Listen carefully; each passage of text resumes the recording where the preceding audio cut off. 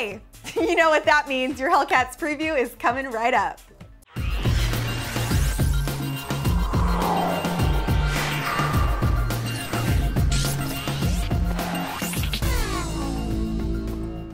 Hello everyone, welcome back to your ultimate Hellcats hookup, ClevverTV.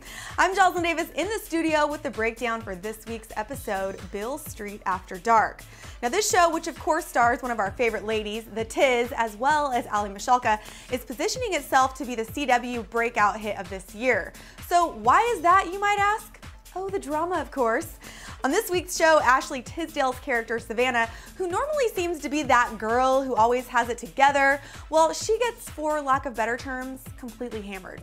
As in drinking way too much, landing her potential guy Dan in jail, then kissing him the next morning in an effort to say sorry, before very swiftly vomiting all over the ground. So romantic, right? Yeah, not so much. Now, as far as Marty is concerned, well, she attempts to impress her law professor by joining his legal team, but she seriously questions if she's going to be able to balance all of that responsibility along with her cheerleading. And then, in a desperate plea to get back on the Hellcat squad, Alice turns to some powerful meds. Plus, there's Vanessa. She is opening up about her affair. Ouch. Now guys, that's just the half of it. You're gonna have to tune into the CW on September 22nd to catch all the drama for yourself, and then come on back here to ClevverTV for the recap that you're only gonna get here. Remember that if you really wanna be in the know, then you gotta be following @ClevverTV on Twitter. I'm Joslyn Davis. See you later.